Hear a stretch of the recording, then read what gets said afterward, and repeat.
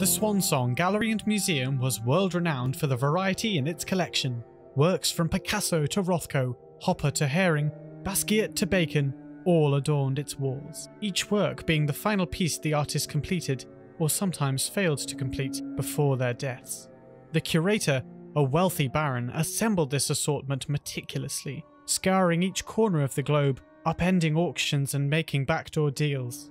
On the day of the curator's death, having neither married or fathered any children, he asserted in his will that all his earthly possessions should be sold in order to fund the museum's upkeep for years to come, after which the collection was never changed.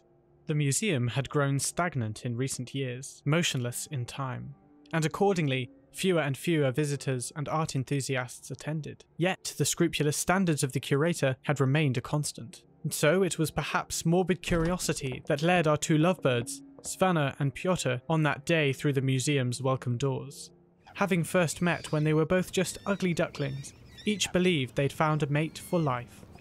On the wall of the first room was a modestly sized painting in a gold leaf frame. Wide pastel strokes formed the impression of a willow. Piotr fell mute, struck by the beauty of the thing. How could someone so close to death create such a dazzling expression of life?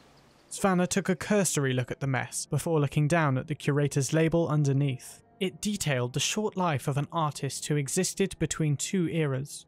The first, an artistic, enlightened age, followed by the second, in which the new regime reared its ugly head and cost the artist hers.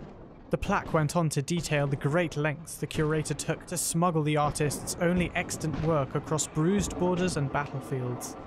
Svanna gripped Piotr's wing a little tighter as they entered the next room.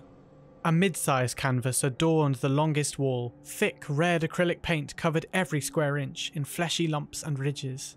Svanna read the label aloud. "A study in teal." "Teal? It's red!" "I think that's the point," said Piotr, smiling. "I know that," said Svanna. "I suppose you can just call anything anything nowadays."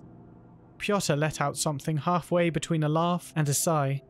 Their grip on each other's hands loosened, and they drifted apart as they walked on. In the centre of the next room sat a sculpture. Its form, unidentifiable, almost otherworldly, seemed to shift in shape and colour depending on which angle they gazed at it from. Aren't you excited?